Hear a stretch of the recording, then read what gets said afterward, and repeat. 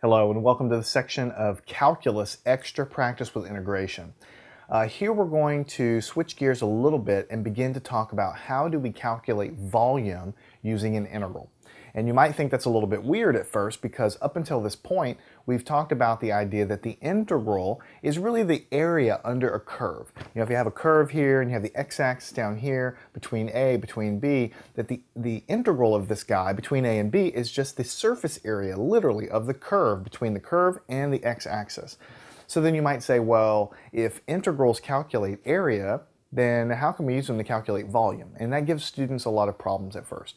So what I want to do is just take a moment in this section to kind of prove to you that the idea of area, calculating area, can be used to calculate volume of objects and kind of get you warm and fuzzy with that idea. And then in the next several sections, we're going to learn about a few specific techniques that you set your problems up with in order to be able to calculate volume. So it's one of those applications of integration that everyone learns in class, and you will definitely be tested on being able to understand how to apply the different ways to use integrals to calculate volume of objects, right? Three-dimensional objects.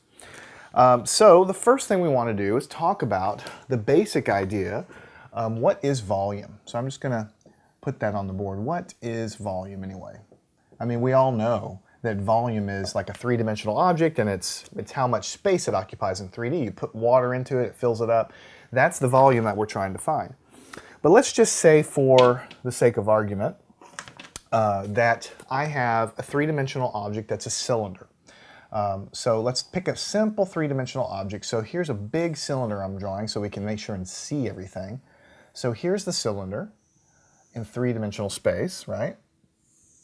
Something like that. I know it's not a perfect drawing, but let's just work with this. All right, now this cylinder is uniform. It's got a certain length to it, right? Actually, we can call it height, right? Even though it's on its side, we can call it h, right? Like this. And it's got a radius to the circular nature of it. So from the middle to the edge, we can easily call that r. So this is typically everything you need to know to calculate the volume of a cylinder. But if you think about it, forget about volume for just a second. If I were to take a knife and just slice through this guy and expose one of the faces on the inside, just slice through it, think of a wooden cylinder or something like this, then how would I calculate the cross-sectional area of the cylinder? Not volume, I'm talking about area now, right? What is the equation that we use to calculate the cross-sectional area? Well, if this is a cylinder, that means that when you slice it in half, that you're looking at a circle, right? If you have a cylinder here, you cut it, you look at the end, you've got a circle here. And we know the radius of this circle, because we've drawn it on the board, is r. So if we wanted to slice this guy, let's pretend that we slice it right here, then what we're going to have is sort of a cross section that's also going to be a circle, and it's going to have some surface area with that cross section, right? So what would this cross-sectional area actually be? Let me draw a little line here. The cross-sectional area here, A, right, is pi r squared. This is not a trick question. I'm not trying to trick you guys here. If you cut it, you look at it, you've got a circle with radius r, because no matter where you cut it, it's got the same radius. It's a uniform cylinder, right?